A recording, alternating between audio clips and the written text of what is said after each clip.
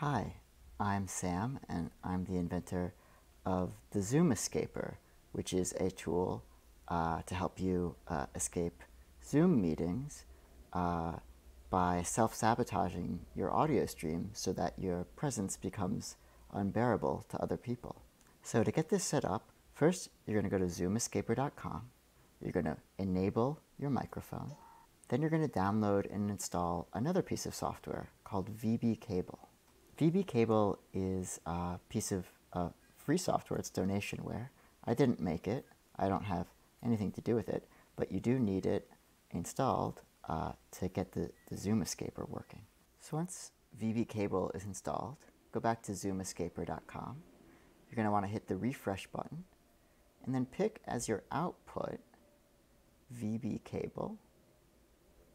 You can hit start, and then you'll need to go to Zoom and change a few settings. Make sure that your microphone is set to VB Cable.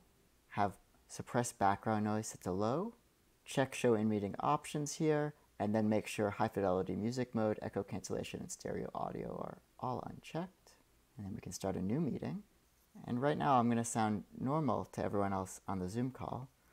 But if I go and back to Zoom Escaper, I can add echo to my voice, so I can make myself echo, feedback, delay.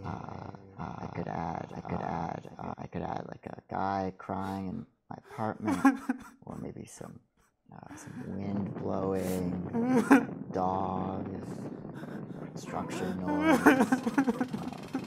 crying babies, sounds of someone urinating.